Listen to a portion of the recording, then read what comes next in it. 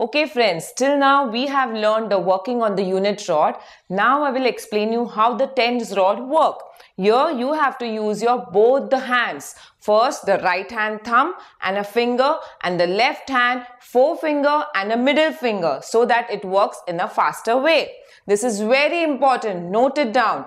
Right hand thumb and a forefinger, and left hand forefinger and a middle finger. Now supposedly I want 11.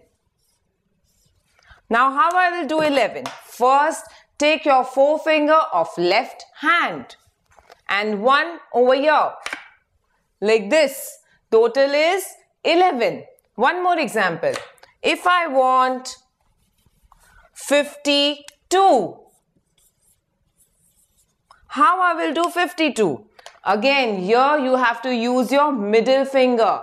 Above the bar is always middle finger for tens rod.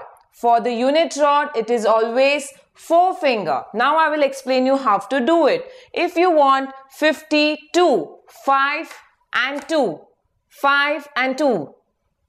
Okay, now one more example. If I want 68, how I will do 68? For again, you have to here in 68, you will use your both the fingers of left hand, one forefinger and middle finger, and for 8, this two. Just see how am I doing it. Okay friends, I hope you understood the working of tens rod. Now kindly see on your screen. The beads are already drawn on the screen and the block is given below where you have to write the answer.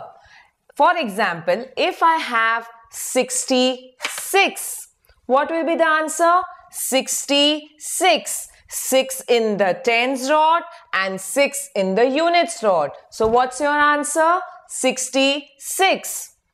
Let me give you one more example. If your answer is, so what is the answer? 37. 3 in the tens rod and 7 in the units rod. One more example. If you have,